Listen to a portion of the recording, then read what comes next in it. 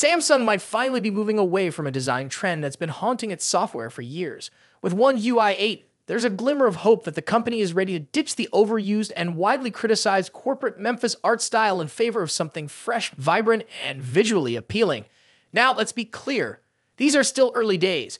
We've had a sneak peek at One UI 8 through internal test builds, and while those versions don't reveal everything the update might have to offer, they do provide some very interesting clues. Specifically, we're talking about the weather app in One UI 8. It's not often you look at a weather app and feel excited, but this time, things are different.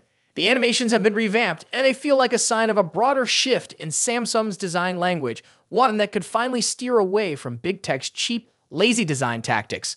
Let's talk about what that really means. For years, Samsung, like many other tech giants, has leaned heavily on a design trend known as Corporate Memphis.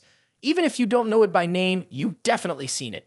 It's that flat, cartoonish style filled with awkward, bendy human figures, people with exaggerated limbs, tiny heads, and almost no expression. It's been everywhere, on websites, apps, ads, you name it. And yes, One UI has had its fair share of it too, especially in areas like Samsung's settings pages and help sections. At first glance, Corporate Memphis might seem quirky or modern, but to many users and designers, it comes off as lazy, overly generic, and even amateurish, despite being created by trained professionals. Why has it stuck around so long? Mainly because it's cheap to produce, easy to scale across platforms, and it fits into the safe visual mold that big tech loves. But let's be honest, this design trend is tired. It's been recycled for over a decade, and people are ready for something new.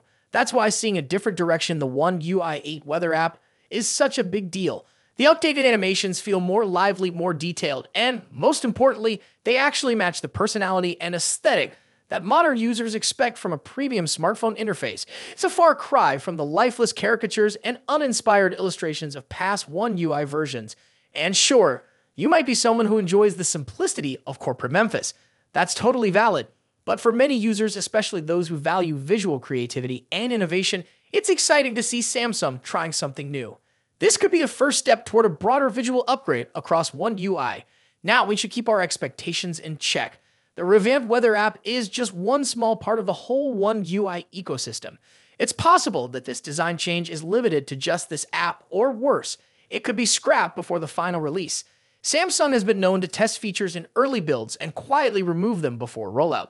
So yes, we're hopeful, but cautiously so. Still, the fact that Samsung is even experimenting with a new design approach is worth celebrating. It shows they're listening, they're evolving, and they're willing to rethink some of the decisions that might have worked in the past but no longer resonate today.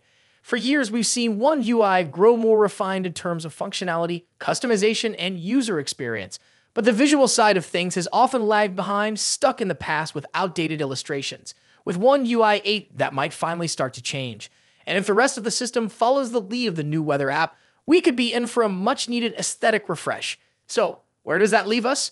Well, if you're like me and you've grown tired of seeing soulless, benevolent cartoon people in every corner of your device, then One UI 8 just gave us something to look forward to.